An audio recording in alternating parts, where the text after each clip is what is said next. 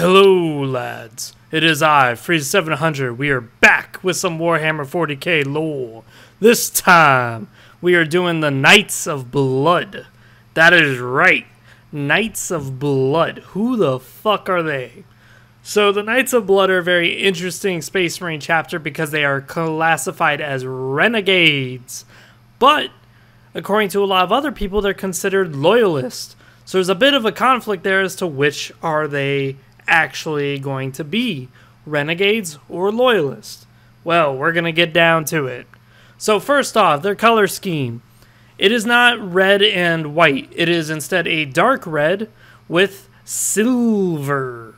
That is right, silver is the color of choice for this chapter.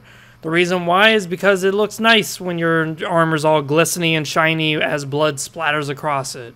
Hell yeah. Their chapter symbol is very complicated, I would say, because it's got like 3 different fucking things going on there. We got a white shield with a blood drop on it and 2 black swords crossed behind it. It's kind of something I wouldn't recommend for a beginner to draw, but that's just my opinion, I guess. We don't give a fuck about my opinion. So, let's get on with the lore. What is it about these guys that makes them so fucking badass, right? Let's wet our lips a little bit here. Let's get a little thirsty. Big hint there. Whew. First up, I would like to say this. They are sons of Sanguinius. So this is going to be kind of like the main lore gist of them, is that being the sons of Sanguinius, you're kind of automatically in the shit basket as far as genetics go. Their gene seed is absolutely fucked by the Emperor's fuckstick. So there is going to be a lot of issues here with this chapter. Now, if you're wondering, like, when were they founded? That's an issue, too, because there's not an exact day that they gave us. So it's just said that they're a later founding. This could be, like, 37K. This could be, like, 35K. Who knows? This could be just sometime later, basically. Now, this is actually worse than what you originally would be thinking. Because you would think, okay, so they're later founding chapter. That means that, you know, the tech priest could have probably worked out some of the kinks in the, you know, gene seed that the Blood Angels have. Maybe work out some of that red thirst, that black rage, all that fun stuff, right? Wrong. Instead, it is actually worse. Way worse. It is phenomenally worse. Like, imagine for a second you have a really bad batch of alcohol, and yet you decide to let it ferment for a bit, and you kind of like see where like the top layer of the alcohol is like really good, so you scrape that off and you keep that for yourself. That's essentially what the Blood Angels did. But where the Knights of Blood come in is they're the bottom of the barrel. So they're basically getting the worst iterations of the Black Rage and the Red Thirst. And it is pretty scary. Because it used to be the Black Rage and the Red Thirst, it would mildly hinder someone who is in combat. Like all of a sudden they get a craving for blood and they may lick a blade, or they may get really pissed and punch their fist through an orc's nose. But these guys got it in a new way. They got it in a much worse form.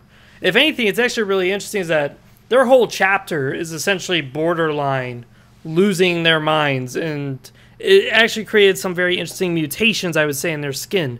Like, the one time we do see them without their helmets and stuff on, their skin has been noted to be reddish. And this is, of course, because when a Space Marine eats flesh, and when a Space Marine is suffering from mutations of their gene seed, they tend to be very adversely affected. Sometimes they take on traits due to the flesh that they're eating.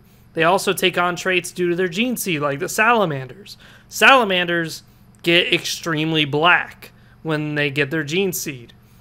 These guys, they get extremely red, almost like, I would say, Darth Maul red. But they would also have large serrated teeth, kind of like demons. So it's like, they really are designed to eat people's blood, essentially. Interestingly enough, though, their chapter has had very little conflict with the Imperium at large because they purposely set themselves up in every battle, in every war zone, to be away from their allies. So they'll help you out. They just won't help out with the main engagement. That's not their thing. The reason why is because they will kill other people. This actually led to a lot of issues with the Flesh Terrors and the other Sons of Sanguinius, where what would happen is the Blood Angels would try their best to not kill civilian. The Knights of Blood, on the other hand, would just not give a fuck. They viewed civilians as basically food. So in other words, it's not uncommon for a Knights of Blood to just randomly rip out the throat of a nearby Imperial Guardsman and just drink it, just because he felt a little parched. He's like, ah, fuck it, I'm going to turn this Imperial Guardsman into the Kool-Aid Man. Oh, yeah! And just rip his fucking skull off. So, that is obviously a very big issue, especially since the Blood Angels are a little bit more hesitant about drinking people's blood. They are very, very, I would say, quiet and discreet about their issues. Not these guys, though. They know that it will spell their chapter doom if they kept fucking with Imperial Guardsmen forces and they kept fucking their allies. So they are smart enough in that regard to never join the main set of conflict. But even then, if they're not in the main conflict, if you're not in the main battle, you're still going to have some PDF forces. You're still going to have some Imperial Guard regiments that are near you, just as support. And, of course, there will be these incidences that will happen. And because of their obvious appearance, and because of the issues that have happened, the Inquisition has obviously stated them as renegade. But, this is a big but, it seems that the Space Marines themselves do not listen to that renegade status, which is very fucking odd, because if it was any other chapter that was declared renegade, I bet your fucking ass that the Black Templars would be up there and just purging the motherfucking shit out of them. But hey, also, you know, Grey Knights coming out of the blue, fucking mind blasting everybody and just doing a whole exterminatus. But, you know, these guys get a pass. So besides that, they've been actually pretty active in the Jericho Reach, but it's not confirmed. Just, you know, really, really, really bad camera footages of somewhat Knights of Blood looking dudes. They were also part of the devastation of Baal, which would actually bring me to my next topic. So, as far as this chapter's status, are they alive? Are they dead? Are they loyalist? This is where I would say they could actually be considered loyalist, not renegade, despite the Inquisition status of them. The reason why is because in the invasion of Baal, also known as the devastation of Baal, where Tyranids and fucking demons attacked Baal, this chapter did something very valiant. They actually did something that was really awesome. So they decided to answer the call. They came along with all the other Blood Angel successors to Baal to protect it and to aid in battle. This obviously sparked a bit of conflict because the Flesh Terrors, despite being almost exactly the same as Knights of Blood, didn't like them for a lot of reasons. So because of this, it was kind of odd that these two were put together to join forces in a very specific part of the devastation of Baal. But this is where they redeem themselves. See, when Kabandha, I may have mispronounced that name, but he's just a massive fucking bloodthirster, Kabandha. That's the way I pronounce him. When he came in, his rage that infested the fucking planet pretty much drove all the Knights of Blood into the Black Rage and the Red Thirst. There was no question about it. The Flesh Terrors, on the other hand, they still had a few of their members who didn't give in to that. That being said, their chapter master of the Knights of Blood said, hey, my chapter's fucked. You get out of here and you go help the rest of the angels. We're going to go ahead and tell Khorne that he can go suck our dicks because no one's madder than us. Cue Doom music. Rip and tear, baby. All of them just charged straight in to Kabandha's forces and High Fleet Leviathan's forces and made a valiant suicide charge that actually did a pretty damn good job. Now, the reason why they did a pretty damn good job is because when you're infected with the Black Rage and the Red Thirst, what happens is you become extremely powerful by Space Marine standards. So, when you have this guy who's fuck-ass mad and you have a demon who is fuck-ass mad, well, the demon's going to get fucked because this guy is madder. So he's just going to rip right through that warp shit like no tomorrow. And then when you got the Tyranids, well, you can't really genetically modify yourself to face against feelings. So yeah, they kind of got fucked by these really, really pissed dudes. That being said, though, how would they fight if they weren't extinct, essentially? Due to their valiant contributions to devastation of Baal, the Angels of Sanguinius consider them loyalists. That's the lore conflict. But how would they fight is the question. Well, they apparently do have some vehicles, but those vehicles are usually abandoned.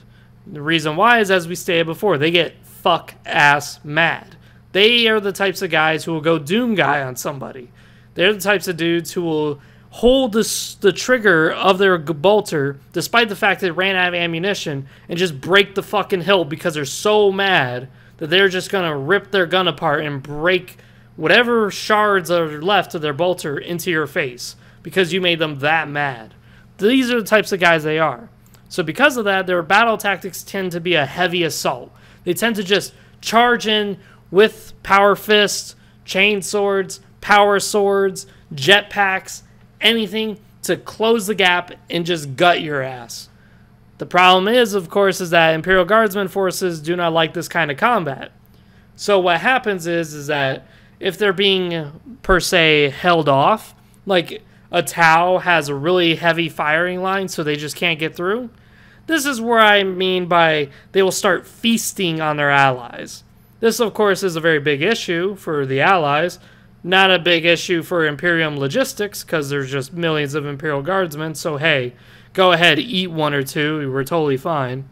Honestly, you could probably eat like 100 of these guys and we'd still be fine as far as logistics are concerned. But as far as like morale goes, this is kind of a big issue. So, if anything, if I was to ever do like a tabletop for them, I would definitely give them the animosity that orcs tend to have, where there's a chance at the start of every turn that they would friendly fire and kill somebody. I would definitely put that in there. So besides that, this has been my lore of Knights of Blood.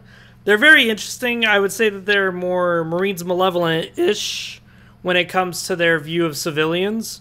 And I love it on how they know that what they're doing is wrong because they're trying to avoid it as much as possible. But on the flip side, when it happens, they really don't give a fuck. Because they view people as food. They don't view people as people. So I find that very interesting indeed. And I also find it interesting that they still retain some nobility in their minds. Like they're willing to still sacrifice themselves for the greater good. Not to be all Taoish or anything. So besides that, this has been Freeze700. I hope you guys enjoyed. And as always, like, comment, subscribe. Tell me what you guys think. I would love to hear what you guys are thinking in those delicious, juicy minds. The next video, I think, is going to be a hentai review. Because it's time to get Slanexy. All this rage. We got to blow our load somehow, boys. We got to kill this rage off somehow. And seeing as how it's not deemed acceptable in American society to just kill people for no reason, I think it's good to do a hentai review so that we can blow off some steam. So, see you guys next time.